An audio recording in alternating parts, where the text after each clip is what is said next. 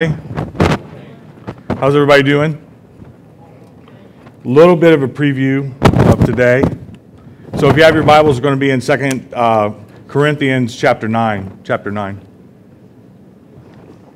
So I'm not going to, there's German chocolate cake waiting on me. So I got about 40 minutes of material today, maybe. But I got to be honest with you.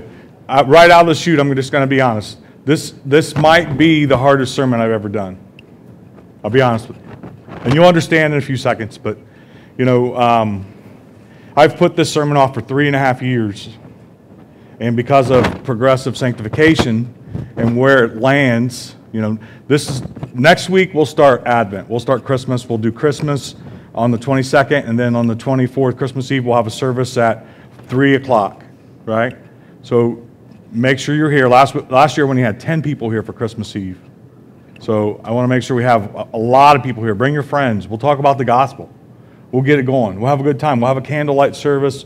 We'll have communion at 3 o'clock on Christmas Eve. So, but today is about sanctification.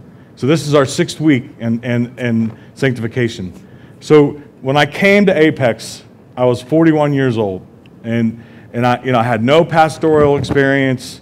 I spoke in front of a lot of groups at work and things like that, and I wasn't a seminary educated person. I do have college degrees, but I don't have. I'm committed to this place, and I hope that you are too. And I feel like that God's begotten me to here, and I think a lot of you understand that. You've been here for a long time, and that we have been called to this place for our lives. So throughout the day, I got to be honest with you, I was having nightmares about this last night. And you're going to go, why? In a minute, but that's okay. But I feel like I was called to this place. And God has led me to see that, I think there's a need that I got to raise money for a jet. I got to have a jet airplane. I got to. I mean, there's no way around it.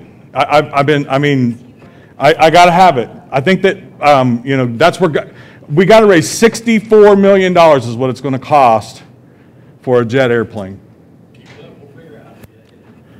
Oh, wait a minute. That's these guys. That's what these guys want. They all have jets?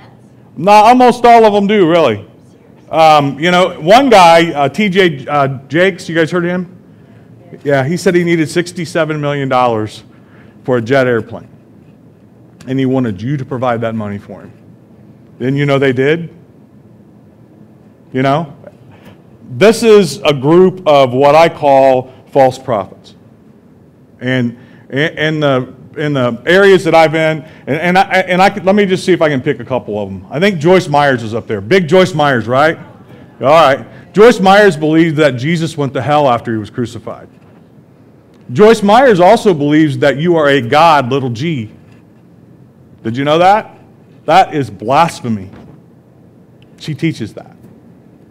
So does Kenneth Copeland. Jesse Duplantis is up there somewhere, I believe. You guys heard of Jesse Duplantis? How about Kenneth Copeland? You heard of Kenneth Copeland? Kenneth Copeland has 6 jet planes and a $14 million house. Now, that's a lot smaller than, our boy Joel. That's a lot smaller in his house, right? But, these guys up here, I don't need a jet plane, by the way. I've got I got an Accord. That's good enough. So when I came here, I had a lot of venom towards organized religion. This is organized religion, right? Specifically the church kind of organized religion. And you can see from the picture behind me that there's a plethora of individuals that are considered by the Reformed community as false prophets. And all these guys, you can just Google it or ask me. And I've got tons and tons of research I've done through the years on these guys. They're blasphemers. Like me or not, right? But in all that, there's certain subjects I've always refused to preach on, right? And one of those subjects is money. One of those subjects is generosity of the church. And I've always refused it. And And mainly because, I didn't want my face up there on one of these memes like with these guys, right? And I wish I could have inserted my head right there and did that. I know somebody's going, yeah, it would have took up most of the space, but that's okay because but that's okay, right? But, mainly for that, but also because it's been my experience that a bulk of churches is that what they want to spend money on is silly, right? I mean, they want to spend, it's just silly because they want to make people comfortable, right? Are you comfortable in the chair you're in today? It's not bad, It's not bad for what it is. It's not the best. I get it, right? And it could be. You're right. It could be worse. And everybody in these churches, they want a reclining seat. You've been to the movies now with the reclining seats yet? All right, great. And now, the last time I went, had a tray that came over, right? That's what we're working towards here instead of the jets, right? We'll do that. And they got lumbar massages in the back, and then you just hit a button, and all of a sudden a cup pops down in your cup holder, and an espresso jumps in. That's what they're after, I think. And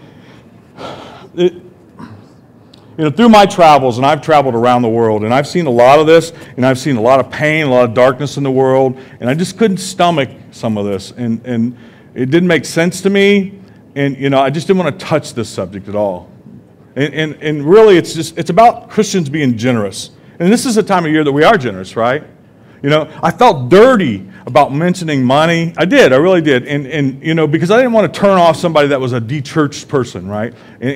Or an unbeliever. Because the unbeliever has, they see all these clowns that are on television, right? Asking for, please send me Revelations, 29:64 says, send me a $29.64 offering, right? That's the clown in Columbus that does that all the time. He uses Isaiah, he won't go in like chapter 1, verse 2 and say, send me $1.02, right? He goes into Isaiah 66, verse 12 and says, send me a $66.12 offering, and all these people around the world send it to him. And you'll be healed, right? And, I just feel like you got to be delivered, and you feel robbed sometimes, so I avoided the subject. But about 3.5 years ago, God began to heal my heart. And I began to see that by avoiding this topic and avoiding some of the other subjects that I've kind of went through here in the last year, that I was kind of sinning against you guys. And that's what I wanted to avoid. I wanted to avoid topics, and especially this one, and I was robbing you from what is a biblical indicator of your spiritual health, which is unbelievably valuable to you. And you'll see why when we get through. But here's what I mean by it. In certain contexts, you don't really have to look in your wallet, right? And if some places around the world, you don't have to look in your wallet to judge whether you're a Christian. You get that, right? Because in some places like China and North Korea and those places, people hate you if you're a Christian. And if you claim to be a Christian, you're taking it pretty serious there. Because you're going to die. You get that they know they're going to die. And it's kind of like if you're murdered for Jesus, right, or you're going to be murdered for Jesus, and you still got that I Heart Jesus t-shirt on, right, then you're in. Because that's brave. That's boldness for Christ. If that's what it is,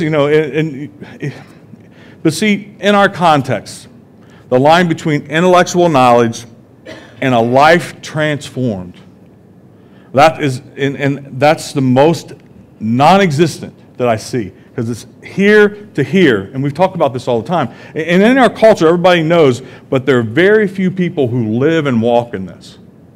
So in the cultural environment, I mean, how you spend your money, especially in the U.S., is just an unbelievable indicator of what your spiritual health is, and really according to the Scriptures. So if you haven't figured it out, I'm going to talk about money a little bit today. But really it's about generosity. And what I'm going to do is I'm going to talk about it according to the Scriptures, and I'm going to talk about, listen, I'm not taking out special offering. I'm not doing it. I don't accept any money from this church. I take no salary. Mike takes no salary. Josh takes no salary. We do it because we love Jesus. That's it. We don't do it for any other reason, right? I'm not taking I drive an Accord, an 18 Accord, and it doesn't backfire when I go through school zones, praise the Lord, so nobody think I'm firing a gun, right? And it has cloth seats. There's nothing special about it. And, this is not big gift Sunday, okay? We're not doing that. This is not lay your first fruits at the altar. Again, 2 more from these guys. So right out of their page. We're not doing that. Listen, I'm not making an appeal for your money. Keep your money in your wallet. Keep your money in your purse. I don't want your money. I don't even know how much you give. I don't care how much you'll give, and you'll understand why in a minute. I really don't care. I'm after your heart. That's what I'm after. I'm after your heart. Because the Bible's going to say that your wallet can call you a liar, right? Before anyone else will. Because it's going to jump right out. And this is pleading with you over the state of your soul. Now, how you spend your money and how you see your money is going to really reveal what true value and what you actually worship. You're going to see that. And so that takes us kind of to 2 Corinthians 9. And what you're going to see is that we're going to see why the Christian is generous. And that's the biblical language. So the text is going to operate under the assumption that anyone who was born again, if you're born again in here, anyone who has been sealed by the Holy Spirit, anyone who's been given faith by the Holy Spirit, anyone who's been awakened by the grace and mercy of God to the reality of God and His Son who died for you is going to be generous. So it's going to unpack why we're generous, and it's going to move on from there and explain what happens when we're generous. That's all it's going to do. And I'm going to make an appeal to those of you who are not generous in here who say you're a Christian. That's it. So, but before we get there, I want to read a couple verses. So keep your thumb there if you have your Bible in 2 Corinthians 9, and we're going to look at just 4 verses real quick. And the first one is Ecclesiastes 5:10, and she'll put them up on the board. It says this: "He who loves money will not be satisfied with money." Think about that. "Nor he who loves wealth with his income. This is also vanity." Remember when we went through Ecclesiastes, we went through the whole book word for word, and what does vanity mean? It means meaningless. So he who chases money as an ultimate thing will have a meaningless life. That's what Solomon's telling you. So although it doesn't mention the spirit, soul, or emotions, it's fundamental in the text that if you are pursuing money as the answer of whatever is in your life, emotional, spirit qualms are, whatever, and you're trying to solve it with money, it's not the answer. And you're never going to have enough money to satisfy you. Solomon had more money than anybody ever, right? Makes Donald Trump look like one of us. Matthew 6:24 says this: "No one can serve 2 masters, for either he will hate the one and love the other, or he will be devoted to the one and despise the other. You cannot serve God and money." This is a very simple text. Because here's what happens. Here's what these guys say. Those guys that were up there, this is what they say. They say, "I need all this money to serve God. Give it to me. Put it in the offering. Put it in the coffins. I need it all to serve God." And it's just kind of breaking down the idea that you can't serve both, because ultimately what happens with them, and they're doing it, go Google Joel Osteen's car. It's a Bugatti. It's like $2 million car. That's what he needs to drive around in, right?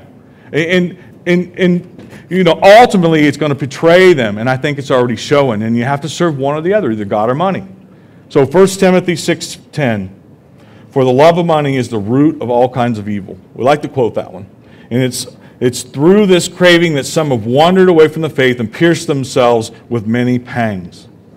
The next one is Hebrews 13:5 and 6. Did you guys know all these verses were in there about money? Yes. There's dozens more. Jesus speaks about it. Only thing he speaks about more is what? Hell. That's it. So, Hebrews 13:5 and 6. "Keep your life tree from the love of money." Life-free life tree. Life from the love of money. "And be content with what you have. For he has said, I will never leave you nor forsake you." He said he won't leave you or forsake you. So we can confidently say, "The Lord is my helper. For what can man do to me?" That's the protection you get as a Christian. So from these 4 verses, and there's dozens of others we talked about, and how it's going to link to the soul how you view and use your money. So many I would say that deep, significant spiritual growth into the fullness of what God has for us in Christ is impossible until you deal with this. And that's where I think I sinned against you. Because we should have dealt with this a long time ago and then been done instead of doing it around Christmas, right? And how you see it, how you understand it, how you use it, how you lay your money at the feet of Christ, it's very important. So until we align our money with Jesus, until it's aligned with Him, we would not be able to continue with our progressive sanctification. It just kind of stalls us in that. So the Christian is generous, and some pretty mighty things come out of that. All right, so let's go to 2 Corinthians 9:6. 2 Corinthians, we're going to be in verse 6. The point is this. Straight out, Paul says the point is this. Whoever sows sparingly will reap sparingly, and whoever sows bountifully will reap bountifully. Each one must give as he has decided in his heart, not reluctantly or under compulsion, for God loves a cheerful giver. So right out of the gate, he's unpacking why we're generous. We're not generous under compulsion or being reluctant, right? It's not that I do this because God is going to destroy me, or out of begrudging heart do we give things. We don't do it that way. So God will be good to me. The heart is transformed. A mature believer in Jesus Christ will not go, well, I better make God happy. Here's my 10%. Leave me alone. And I can prove to you that 10% is wrong. It's a tax in the Old Testament that somebody uses as a base, but we're not going to go there today. And reading on, it says, and God is able to make all grace abound in you, so that having all sufficiency in all things at all times, you may abound in every good work. As it is written, He has distributed freely, He has given to the poor, His righteousness endures forever. So it's not your pastor telling you that you better give, or I better give, or God's going to kill me. The motive of what we're doing is not begrudging submission. It's not compulsion, and it's not that the heart. It's the heart by which we are generous. Instead, it's a transformation of the soul from the grace and mercy of God freely lavished upon us by Jesus Christ. Think about that. We give because of the freely lavished mercy and grace from Jesus Christ. And we become a recipient of the free gift of salvation. And we also been, dealt with by God graciously. How many sins has God forgiven you that you don't even know about? Because when He saved you, He took them all away. And we begin to deal graciously with others also. And as we experience the generosity of God, we become more generous ourselves. And that's what it's about. And you see, this is a fundamental Christian message that gets hijacked all the time because it becomes give me for the pastor. And I don't want your money. And here's what it is. You were purchased by God, for God, through no merit of your own. None whatsoever. We did not earn our salvation. We did not buy our salvation. We did not do these 14 steps to earn the favor of God. He has freely and cleanly justified us while we're at our worst. And that's the gospel. When we were at our worst, He saved us. And that's the gospel message. And you couldn't save yourself, and He did. And at your best, your works are filthy rags to a holy God. But while you were a sinner, I always love to say this, Christ died for you. And he made Him who knew no sin to be sin on our behalf, that we might become the righteousness of God in Him. And we have been freely given salvation, so we freely give. And the basis of our generosity comes down to the basis of Christianity, which is the cross. It's not an outside-in religion. It's not let me appease God with a sacrifice. It's a transformed heart. So then we see a line being drawn between the two, that we've experienced free grace and mercy of God, and those who go to church, and then the line shows those that, all that free mercy and all that free grace, and then over here you have people who want to follow the moral rules. So one has a heart that says that, I've been freely given, I've been freely living, and I'm open-handed. I live open-handedly. And those who go to church and say, I'll give this to God and he'll leave me alone. Here's your 10%. Now get out of my face, or worse, nothing, and we just take from others and not give. And that's a clear line. And we'll talk about the giving part. And we don't give reluctantly, though. We don't give with compulsion. We give to God, and we say, God, I hope this is a sweet smelling offering to you that I give to you. It's yours anyway. So the generosity springs from generosity that's been shown by God and Jesus Christ on his cross. So that's really the bedrock of our foundation. Let's look at verse 10. He who supplies seed to the sower and bread for food will supply and multiply your seed for sowing and increase the harvest of your righteousness. So here's what he's saying. Is this bread yours? Where did you get that bread? Well, I planted some seed and I grew some weeds and I made some bread. Okay, where did you get the seed? Who gave you the seed? Let's do it this way. The foundation of Christianity and the generosity is the cross of Jesus Christ. The foundation leads to an understanding that we have, and everything that exists. Follow me here, because you got to understand, this is a big point, that everything we have and everything that exists is God's. That's the foundation of the cross. So we don't buy into this myth of ownership. We don't own it, but rather we see ourselves as stewards. So we don't perceive ourselves to have won anything, but instead we become stewards. So we're stewarding what God is giving us. So we don't perceive ourselves to win, but and it's everything. It's not ours, it's His, and it's been given to us for His purpose. And that's where we go wrong. So then the cross of Christ leads to, if you think about it, think about it this way. If you're great at business, if you're great at something, think about what you do great. Where did that come from? Where did it come from? I mean, if you went to college to do something, you got to admit there was other people there that got better grades than you and did a great job in school, right? But they were terrible at business. But where did that come from you? Or maybe you're good at arts and crafts. Or those kinds of things. Where did it come from? Well, I worked at that, right? I worked at that. I'm a great painter. Bro, I can work at painting for the rest of my life, but it looks like I had a seizure on the canvas, right? It's not going to be. It's just going to look like some abstract art from whatever that guy's name was that used to draw the eyeballs on the sides and stuff. I don't have that aptitude, right? I don't have that aptitude. But where did it come from? All that you have is God's. Everything. Not the 10%. Everything. All right. Do it this way. Don't believe me? One more. Do it this way.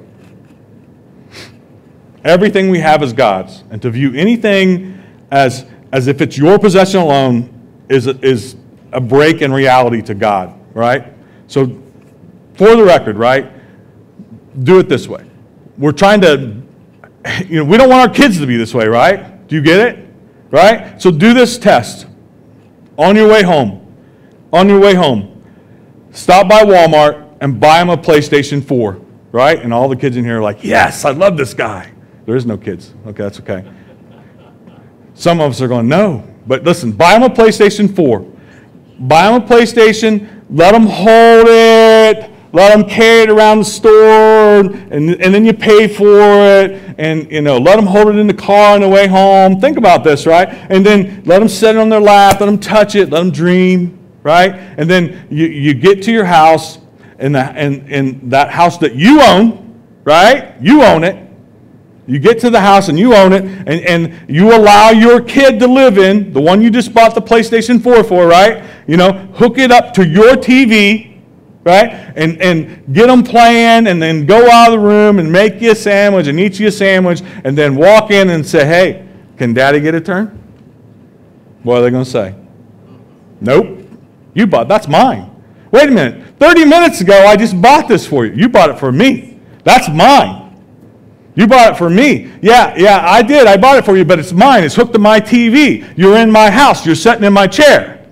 Right? Do you get that? You know, and then, you know, it's time to do physical harm at that point, right? That's what we want to do. I'm just kidding.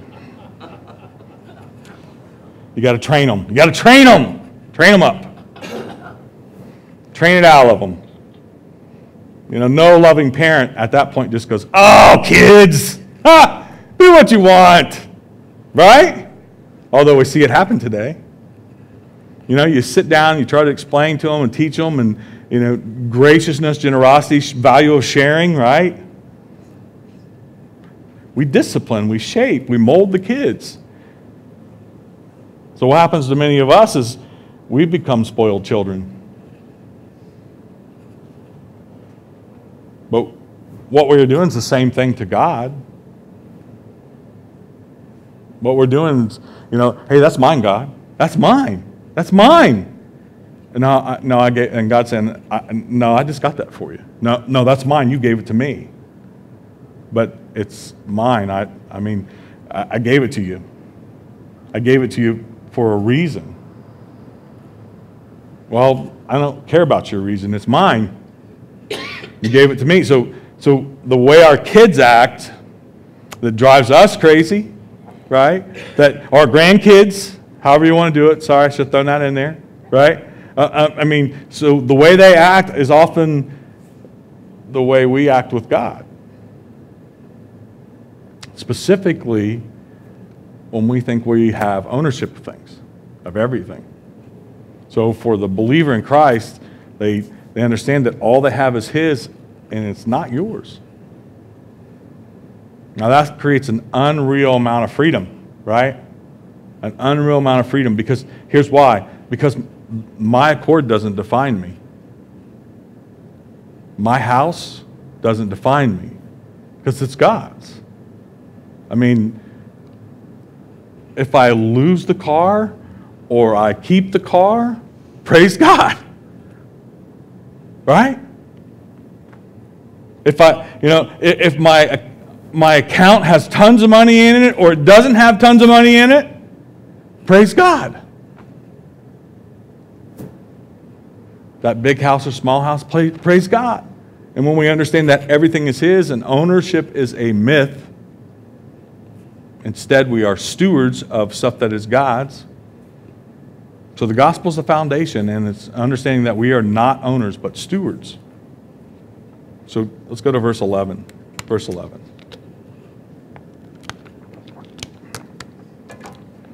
You will be enriched in every way to be generous in every way, which through us will produce thanksgiving to God. So the cross is the foundation of Christian generosity. And that moves us to stewards, not owners, not managers, and that leads us to what he calls here an enriched life where generosity begat generosity. So your kind act, your generosity as a Christian to other Christians and other people brings about more generosity. And the whole book of Ecclesiastes is simply the Bible unpacking that, you put your hope in and pursue anything under the sun, anything in this world. You pursue that, anything. You chase it. Your life's going to be meaningless. It's going to be vanity. And you can try to boil it down any way you want. I love this, and I do this, but in the end, it ends up being just meaningless. Think about it. I mean, and he has this exhaustible list of things that you can do under the sun, and he did everything.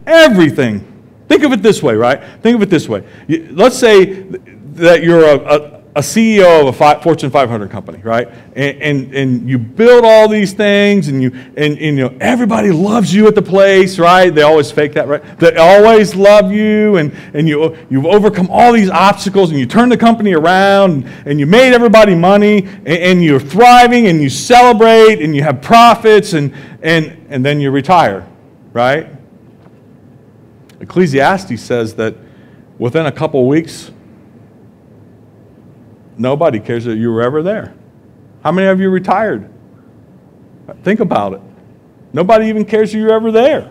I mean, the CEO that took your place, he's got new problems to overcome. He's got new things to celebrate, and none of which involve you. You're out. You retired. So a few years later, you'll die, right? And hardly anybody is going to come to your funeral. It's a chipper little book, that Ecclesiastes book. Even with money, he says, gather all the money you want.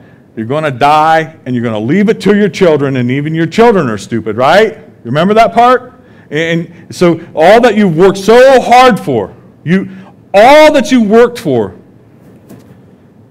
is going to be squandered by some idiot kid down the line. Maybe not this generation, maybe the next generation. And he says, what if your son's a fool?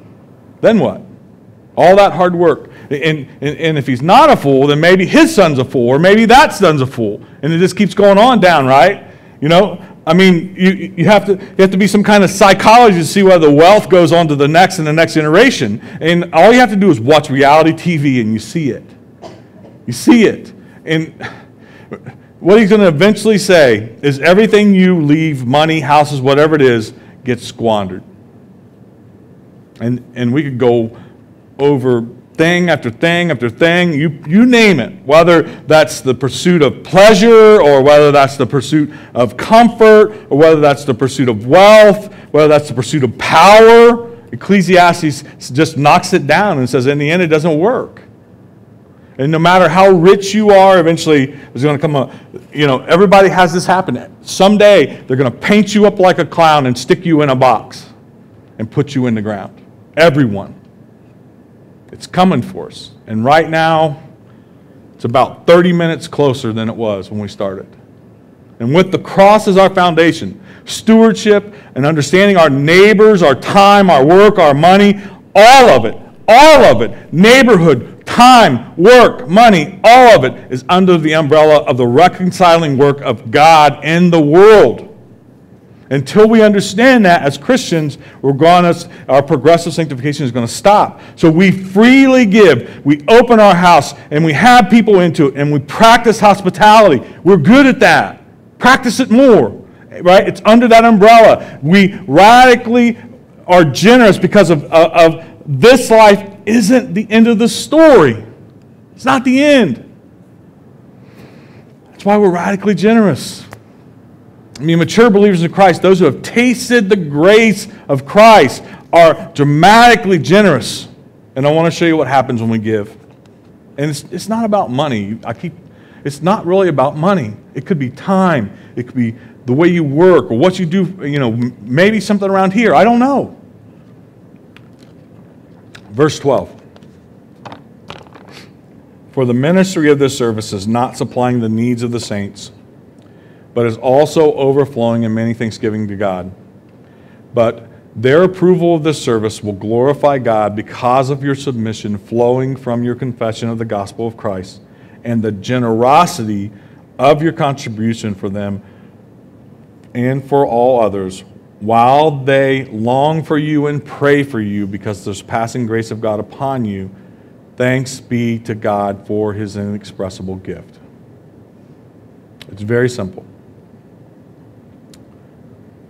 And this is what happens when Christians walk in radical generosity, a radical generous spirit, which we are commanded to walk in.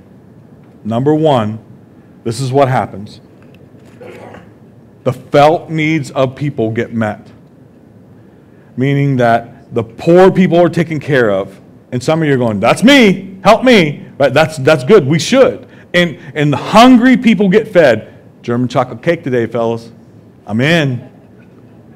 If my mom made it, I'm sorry. If mom made it, it'd be, we'd step it up another notch. No offense. I mean that. No offense to all 5 of you who made the German chocolate cake. Oh, there's only one. Oh, sorry. Maybe I'm being greedy. But listen, hungry people are fed, sick people are taken care of, hurting people are loved. Cold people get blankets and coats. You know how bad I felt that we couldn't do our Christmas this year? Awful. Awful. You know how many people depended on that from us? Last year, I think somewhere around 200. But see, that doesn't include all the people that come in and help us, and we get to talk to them about Jesus, or we get to invite them to church, or the motorcycle people that run from me, right? Like, hey, he's coming, go. And they run. It's true. But, you know, and the church has excelled in this historically, right? I mean, years ago, if you could drive downtown in Columbus, right, almost all the hospitals have what in their name? A denomination, right? Baptist, Presbyterian, Methodist, right? Churches founded from the beginning, they were hospitable to care for people, right? And that's the things that we do. But it's changed over the last decades. It's changed. I mean, hospitals have become more money makers, right, than caretakers. And that's a political thing. We're not going to talk about it, right? But see, in the end, the church has done well at being hospitable. We've done well at that here at Apex. We've done really well, I think. I mean, where there are hungry people, we feed them. Where there are coats, we bring in coats and we provided. And where there were school supplies, we just sent a team to Haiti. You know that, right? I think it was 6, 7 people that went to Haiti this year, right? I mean, they went there to care for people who they know will never be able to repay them. Never. I mean, because repayment's not the goal. It's radical generosity. The felt needs of people are met. But can you get this in your head? Get this in your head. Within a 10-mile radius of this church, there are people that are living in a level of poverty that will and should disturb you. You get that? The foundation is the grace of God, and we are stewards of what God has given us, not owners. We are stewards, not owners. And we want to live the enriched life that the Bible promises us. It doesn't promise you anything but an enriched life. See, they moved, so we moved from the felt needs being made to praise God. And if you read any secular magazine, any secular stuff on media, social media, political stuff, and you share the gospel with the community. And this is what's getting me that's happening right now, right? Apparently, there's they think we're doing some kind of switch and bait thing, right? So one night, right, Krista was watching South Park, I was in the other room fasting and praying, and, and then until I heard it, and I was like, "Woman, what are you doing? Get in here and pray." No, actually, she just watches the Hallmark Channel. So, but this is what they're doing. They were making fun of this idea. They were making fun of this idea. They had a picture of a turkey leg or some kind of food, and you would have to ask her. You have to ask her because I wasn't watching. But they said that Bible plus prayer equals food. Bible plus prayer equals food. So what they were doing is they were teaching these little starving, and this is on TV, they were teaching these little starving African children this math problem, and if they got it right, they got to eat. They got to read the Bible and they got to eat. And they were making fun of Christians, right? And this was just a jab at this idea that we share our faith while we're taking care of people.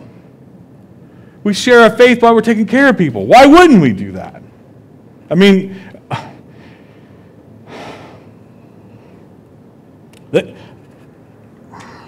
you see, they got this atheist belief. This is my personal atheist belief, and it's an interesting one. It says, "There is no God, I really hate him." Think about that. That's what they believe.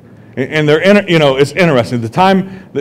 Anytime that someone is bitter and angry, and they say they don't believe in a God, but they hate him, right? And the argument is just so silly, and it's a silly argument. But if it's our belief that we can break the chains of poverty, we can break the chains of racism, we can help with injustice, we can help with oppression, but that's what the gospel destroys. The gospel destroys this. Wouldn't it be cruel for us to give them a blanket and a food and not help them destroy the cycle? I mean, we can do all these things we want, but we can put the gospel in their hearts if we preach the gospel. That's what we're sent for. I think it would be cruel. I mean, give freely. Our giving is not predicated upon their belief. The Holy Spirit is the one that can lead someone to belief. You're the one that's supposed to speak it. But man, we're just kind of just meeting felt needs and we're attacking core issues. And then Marion, we're saying that it's not okay to be a lying, corrupted, whatever. And the gospel doesn't matter, and we're saying it doesn't matter that it's that they do these things. See, the gospel sees through that and challenges things and calls people into holiness or not. So when you speak that into someone that's in that situation, see, this is what it boils down to. We're trying to bring the hope for the world.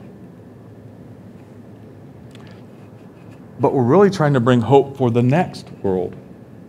See, Jesus is the only hope. And if you've been around poverty, think about this. If you've been around poverty, maybe you're living, I don't know. But what happens? What's the biggest thing that happens in poverty? Hopelessness sets in. And the gospel restores hope for the present and gives hope for the future.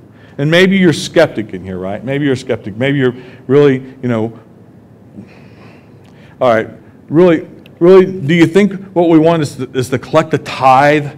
If we were in Haiti, are we going to collect a tithe off of that Haitian village for 27 cents and get rich and powerful off of that? If you've been to Haiti, you know, right? There's nothing. I saw a kid when I was there, he had an onion in his hand and it made his life.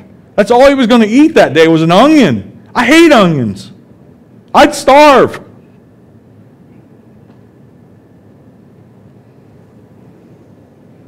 I mean, we're going to get, lovingly, if you're a skeptic, right? Do you think we're going to get rich off of 4 cents tithe from some village?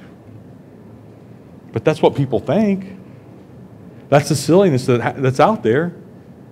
I mean, you have to let the bitterness and anger take your ability to think. And if you fervently believe the gospel of Jesus Christ, He erodes and destroys the root problems of poverty, injustice, a lack of hope, oppression, corruption. If the gospel severs that root,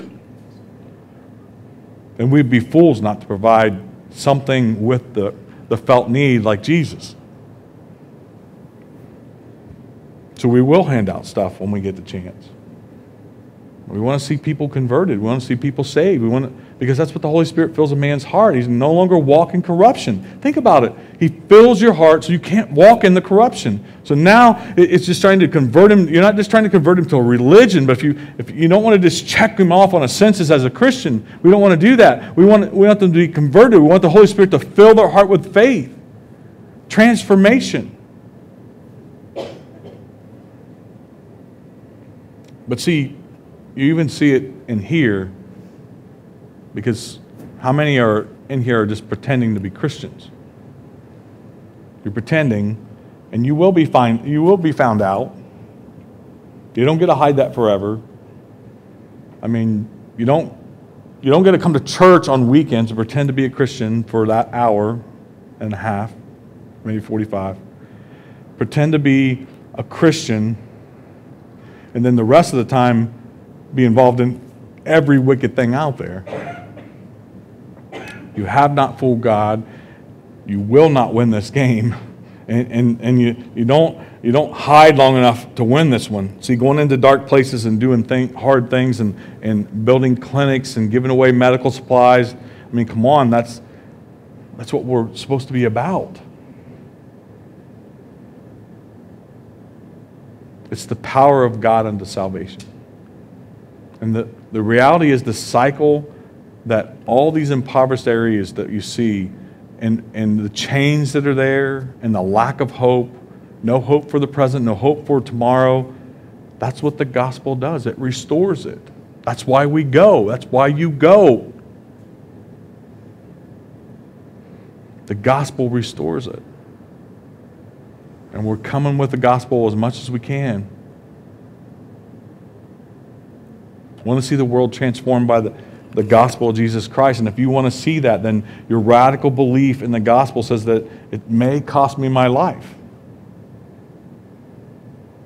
I'll do what God wants. I'll serve you. I'll share with you the hope for this life and the next. I'll be open-handed. I'll be countercultural. And if we were to shine like stars in any area of life, in any area as Christians, it would be in our generosity.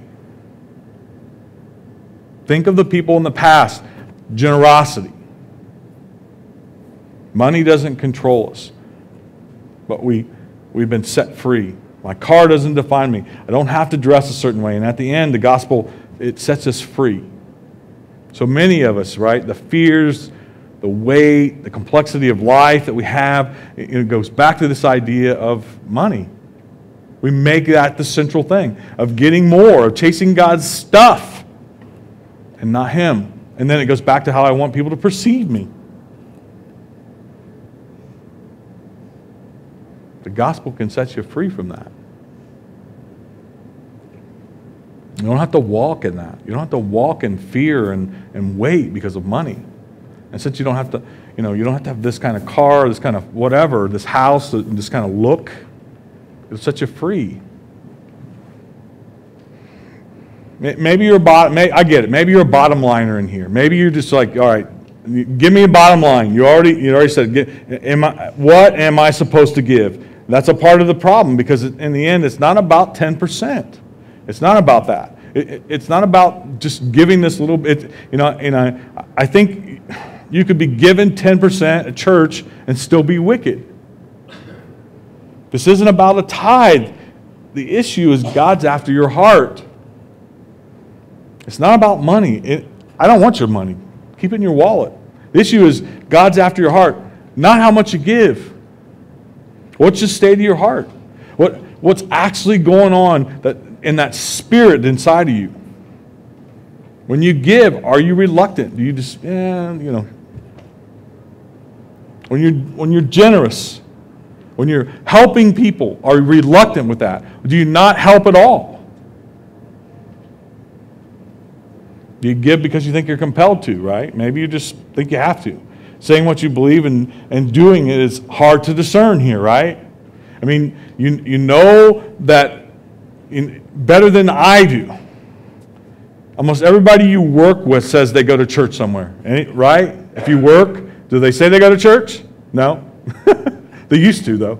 Everybody I work with says they go to church, right? They don't live a life like that, right? But you see what we actually, or maybe you got friends that you live with, I don't know, your neighborhood or wherever you're at, I don't know. But how do we know what we actually believe, or what's going on in your heart? If we could step outside of this church this morning, that's where we have to get to the bottom line. And listen, that's not bad news. If you find out you're a liar, at least you know the truth. Do you understand the grace of God? Do you see yourself as an owner or a steward? And do you have a life that's rich? So here's the easy way, right? Using money like I have been. Open up your checkbook. What does your statement say? What does it look like? Is there any evidence in there that you do believe the way that you give? And I'm not talking about tithes to Apex. I'm not talking about giving to Apex. We collect, this is what happens at Apex. We collect enough money every month to pay for this building. That's it. We at one time were going to start giving to missionaries. And when we did that, 2 weeks later, we were out of money. And at one time, we thought we would do some other things. And then a month later, we didn't have enough money to barely pay the rent. But God provides. At one time, when we were at the old church, we were $18,000 behind. And through little bits, we caught up, paid it off, got ahead there. And then God shut them off and said not to collect rent anymore from us. And then we moved here. But the utilities were more over there than this building cost. That's how God has blessed us. That's how you give. So what is your checkbook or your statement? And I'm not talking about your tithes. And I'm going to be honest with you. This is just, I think you should give to your church before you give to anything else, if you're going to give. And should you tithe? Yes. Should you tithe 10%? That's up to you. God owns everything. I'm not going to tell you that. But your balance can tell you if you're a liar. I mean, grace is the foundation of this thing, but some of us in here are saying that, you'd love to be generous, but, you've really made some foolish decisions, right? Maybe you say, well, I just made, Jeff, I get it. I want to be bold, but about 5 years ago, my husband and I, we were at Costco, and we bought a gold-plated jet plane. Right? And we needed this jet plane, and it just looked so pretty and gold, and had, we put, Cox Airlines on the side, and it looks nice.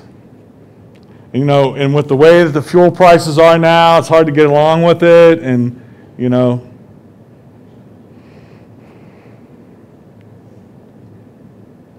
just went for milk and we ended up with a plane, a jet. We want to be generous, but we're in a tight spot. Okay, I get that. That's different. But just don't go, here's my 10%, leave me alone. You give what you're capable of. I mean, the tithe's never designated to be, here's what you get and here's what I get. That's not what God's saying. Tithe is a symbol. It's not a symbolic gesture of, it's all yours. See? Should we tithe this amount? And my response is, no, you should be given far more than that. I'm talking about only given to the church. I'm not talking about that. Maybe generous for you, and you got to think about this, is just $7 a month. And then God's okay with that. Everything is His. That's where it gets complicated. Maybe you married an idiot woman. She left you with 12 kids and an apartment with 1 bedroom, and you're just trying to survive. I get it. Maybe generosity in that case is just a couple dollars. You never know. I don't know. But you still have time, right? You still have things that, this church needs cleaned every week. Every week. That's something. Maybe you're not able to do that because you're hurt. I don't know. I could say that some people have cleaned this church forever since we came in here. They need help. We like to hide under a level of silliness. Or this is some parents, right? I want to give everything to my kid. I want to give everything to my grandkid. I want them to have more opportunities. I contend with you that your grandkid needs fewer, or your kid or grandkid needs fewer opportunities. Right? I want to give them everything. Have you ever been around the kid that's got everything? Right? Nobody likes your kid, bro. They don't like them. They don't like that kid. Just trying to unpack. Trying, to teach and to try your children or your grandchildren radical generosity, to teach that to them, it takes discipline and work. And it's hard work. Because of the way things are today, right? Because everything screams to them that they are God, little g. Just like those pastors up there tell you that you are God. That's a blasphemous lie. Not all of them, but a lot of them, especially if they're in the NRA. May the Holy Spirit transform our hearts and minds. May we stop being the slaves to stuff. Everything, and I've said this before, everything that you own, every TV, couch, car, chair, you name it, is just for Diane to collect at a yard sale in the future, or it's going into a landfill. She knows it. True story. She's just waiting on you to buy it. She's got a partner in crime, but I'm not allowed to mention Teresa's name, so. You just woke her up. I know. But everything you have is for future garage sales in landfills. Everything you own.